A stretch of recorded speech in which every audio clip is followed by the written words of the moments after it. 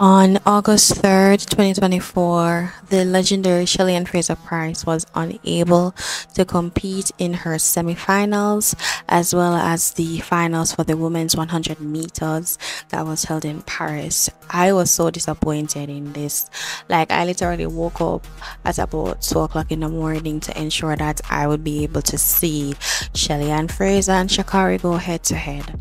You know, when I went on Twitter and I heard about what had happened, it really disheartened me, and I realized that Jamaica is not respected the way we believe that Jamaica is respected.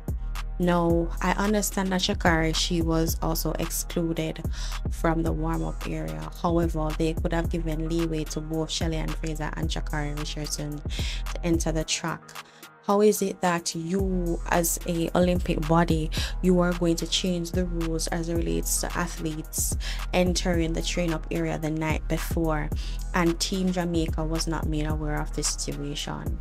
It has come to my attention that Shelly-Ann, she had her own private accommodation as well as Sha'Carri, and that is why they were not able to come inside of the warm-up track, because they weren't staying at the Olympic Village and they were being escorted by the transportation provided by the Olympics.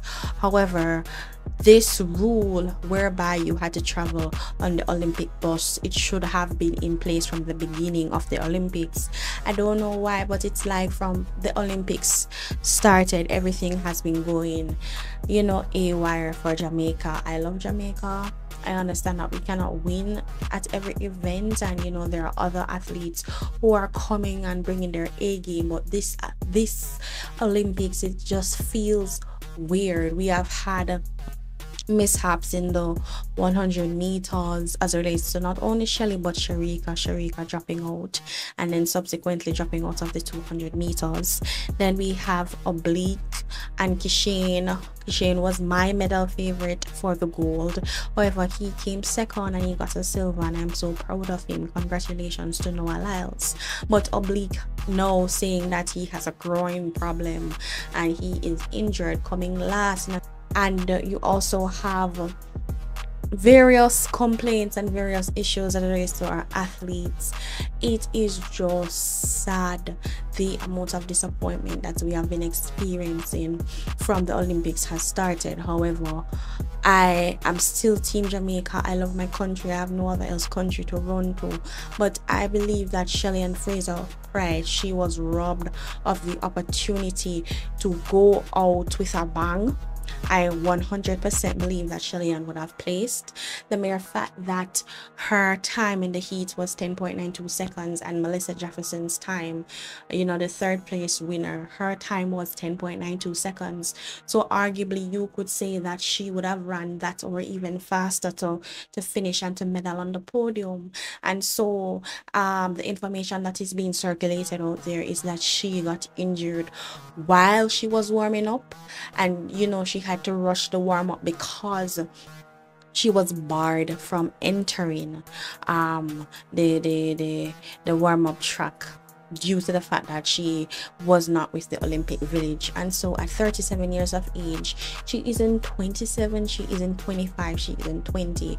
She has a more mature body, and so it's gonna take a while for her to warm up. She cannot rush a warm up, and because of the implications that the Olympic Committee had with, you know, changing the rules and everything, that had an effect on her not being able to warm up properly, which therefore had act up, you know, her injuries, and she became injured. I was really disheartened. I believe that Shelly-Ann deserves justice.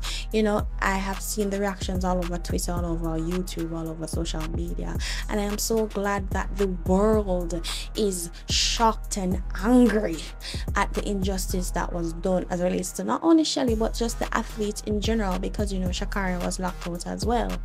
I hope that something, you know, positive can come out of this for Shelly. This does not take away from her status as one of, if not the greatest 100-meter female sprinter. Should I even say sprinter in general, as she has accumulated over 24 medals from her global championships. She is in the rank of Usain Bolt and Alison Felix, and I am so honored to have her running for our country. I hope that Jamaica can do something, you know, the Jamaican government can do something special for her in her honor, because you know she didn't get her heart's desire as it relates to competing in the 100 meters. That being said, I want to congratulate Julian Alfred from St. Lucia. Congratulations for winning. Thank you for bringing home the medals to the Caribbean.